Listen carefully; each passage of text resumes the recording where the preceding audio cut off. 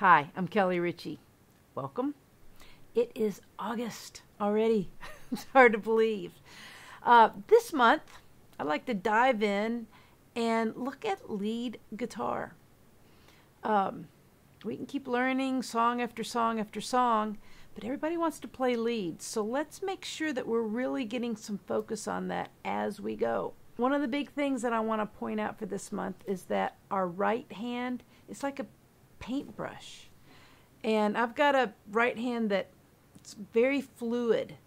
And I use my left hand to mute. My right hand does some muting, but left hand and right hand working together as I create this reckless, kind of wall of sound down here. It's my left hand that's muting and covering for me so I can do a lot of this stuff. And then how do we pull out what we want and not have all of the other strings disrupt? Well, there's all kinds of techniques. If you look in the channel, in the section marked Blues Guitar for intermediate and advanced players, you'll see a whole folder that has tips and tricks, different guitar techniques. Hammer-ons, pull-offs, pinch harmonics, slides, bends, the flat tire, using your middle finger, punctuation, octaves. If you've been playing for a while, you might think, hammer-ons, pull-offs, I know those. Take a minute and watch through those. I've been playing a long time, and I glue things together with a lot of these techniques. And so there might be something that it's like, oh, I never thought about doing that with that. Or, especially if you're in a rut and looking for some things new to add to your playing. Or if you're just starting and you're trying to make these 5 dots come to life. I'm playing my pentatonics back and forth. I want to play lead.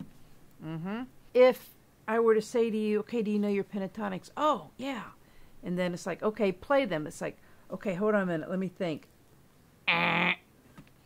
When you really know them to the degree that you don't have to think, that's when they're at that place to where they can come to life. If you really want to be able to use these, put the time into knowing them. Then it starts becoming like really easy. But if you're trying to learn a lot of lead and you don't really have the roadmap, it's just going to be harder. I like to encourage people to separate practice and play. So when you're practicing, practice those pentatonics. When you're done practicing, then play. But make sure you know the pentatonics, because breathing life into the pentatonics, using these tips and tricks, these different techniques, that's all that it is.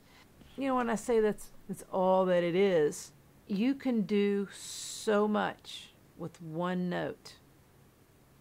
You don't have to have a million notes. So keep it simple. Then add feel. Get comfortable, really connected with your guitar. Let it build from there.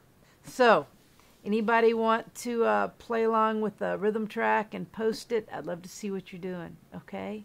Let's really focus on lead guitar. Hey Joe, Leaving It All Behind, I Went Down Easy. Those are songs, recent songs that we've worked with.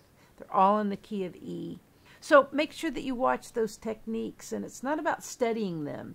Just, pick one each day and watch it, and it's like, say, okay, I'm going to look for ways to use that, get myself out of a rut. Or I'm going to add that. I've never done that before. I'm going to help breathe some life into these 5 notes by doing a hammer-on, pull-off, pinch harmonic. All right, cool.